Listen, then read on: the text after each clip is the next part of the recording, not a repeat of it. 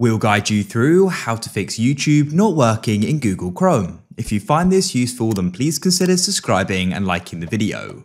When it's not working, it may be slightly different for you. It may go and say it can't connect to the internet, or you may find when you click a video, they just don't go and load. It's going to be different, but follow the fixes in this video and hopefully they'll solve the problem. First of all, try YouTube in other browsers. So I'm going to open it up in Edge here. As you can see in this case, it says connect to the internet, even though I already am.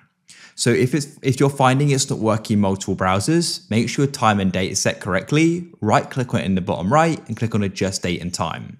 You can check the date and time on other devices and you can manually change it. Personally, I just like to go and set it automatically like so. Then what you can do is return to YouTube, refresh the page. You may even want to go and fully restart Chrome and then go and see if it will then go and work. In this case, it is. If it still isn't working, but it is working in other browsers, then what you should do is go to the top right of Chrome and click on the three dots and click on settings. Then go over to the left into privacy and security and click on delete browsing data.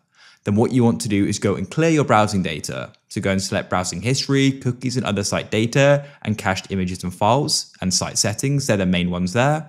Click on delete data, and then what you can do is go and close Chrome and restart it. Then come back to YouTube and go and see if the problem is now solved. Hopefully it is. If you guys found this useful, then please leave a like.